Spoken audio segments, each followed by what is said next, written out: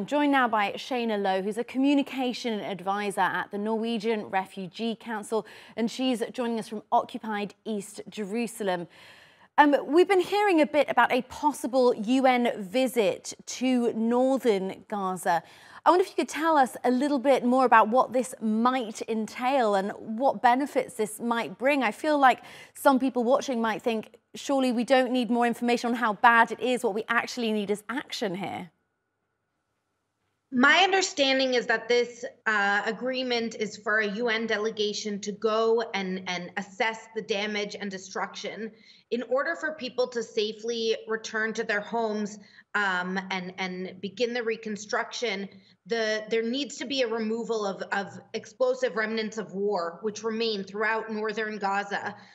There needs to be the clearance of debris and removal of that debris and rubble, and then there needs to be infrastructure rehabilitation in order because of course pipes, electricity are underground, and people need to have those restored in order to start rebuilding their lives.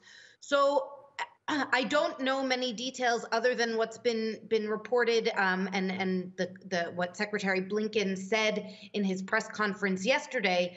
But this is understanding what the situation looks like at a micro level, not just on the grand scope of the level of destruction, but in terms of understanding which areas specifically need which types of rubble removal and the removal of explosives. That's a necessary prerequisite to people being able to return to their homes. Israel, of course, continues to say that Palestinians who have fled to the south are not allowed to return north of Wadi Gaza. And we continue to be concerned about the continuous calls from members of Israel's government, including government ministers, calling for the expulsion of Palestinians outside of Gaza, their forcible transfer. Obviously, this is a grave violation of international law, could even rise to the level of an atrocity crime, the most serious crimes under international humanitarian law, if Palestinians are forcibly displaced and not allowed to return to their homes. And Shaina, just a couple of follow-up questions on that. If this is about assessing the damage done, I suppose one question is, what's the point of doing that if there might be ongoing bombing of that? You'll be going there only for more things to get damaged, more munitions to fall. Is there any point in going there and doing that at this stage? And then my second question was, do we know when it might take place then? I have not heard anything about the timing yet of when this delegation will go and conduct their assessment or investigation.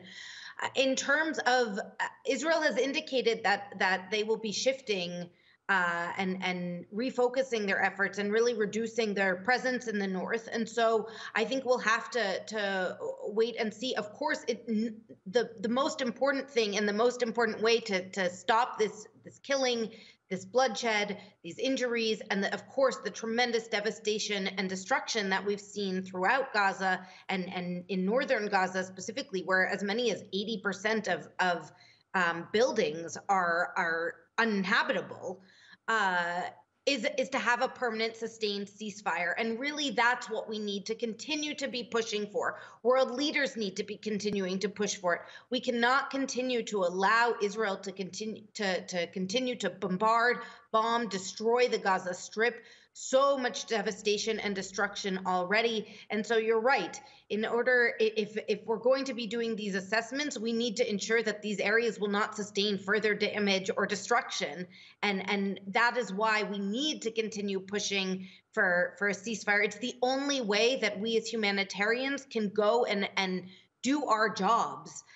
And provide assistance to people in need, both because we don't want to be providing assistance that will then subsequently be destroyed, but also we need to guarantee the safety of our staff and our partner staffs in order to be able to access those areas and ensure that they won't be targeted. We're seeing this already where UN convoys have been targeted or denied access to areas in desperate need of medical supplies in the north because it simply isn't safe. And we as humanitarians, it's impossible for us to do our jobs under the circumstances as they are today.